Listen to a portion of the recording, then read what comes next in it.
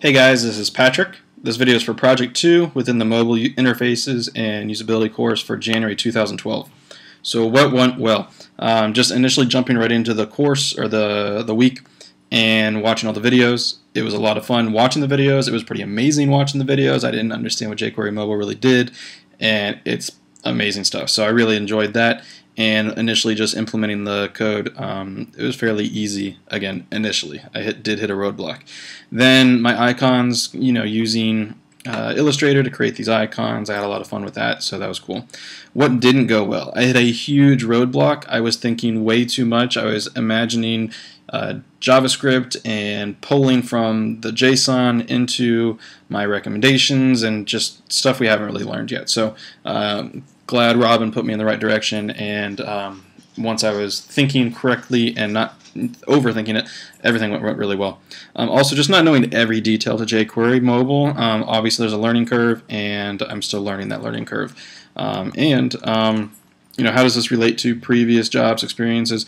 I'm just relating it to last week, to be honest. Last week, we put everything in the place that we wanted to show it within the application. But for me, even in my last video, I said, it doesn't look that great. And I was really waiting for this week, which I thought is the week that we would really start doing some extra design to it. And now I think I really like it. I like the look of it. How does this relate to future endeavors, work, job experiences? Well, now knowing a little bit of jQuery Mobile, I imagine that I really want to dive into jQuery. They're obviously hand in hand, and I want to learn both of them. So going through the application real quick, it's friendly recommendations. What you do is you create, save, and share your recommendations. On the first page, I have them listed by category on both sides. This is on the left, the right app. This is on the right, the wrong app. The wrong app actually I think is visually more appealing initially. However, the functionality isn't what I want. I want to be able to search these very easily, and I imagine these are not the only categories that I could have. I could have more. So being able to search for them is better, which is what you can do over here with this filter and these list items. I just don't know how to do that over here. So then let's see, I've got right here the call to action, which is adding a new item through the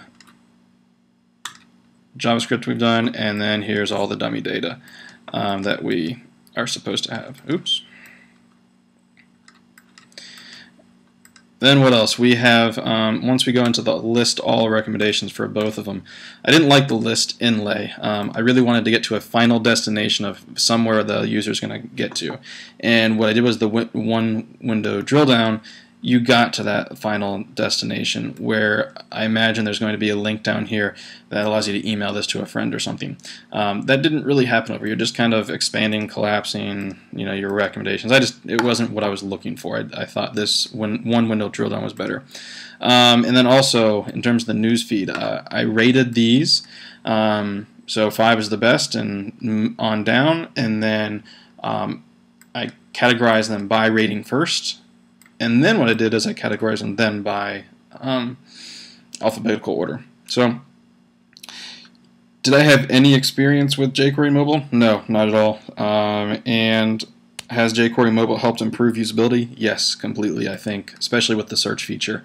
But the overall look, and I think just a user being able to click through these transitions that happen, it's all awesome.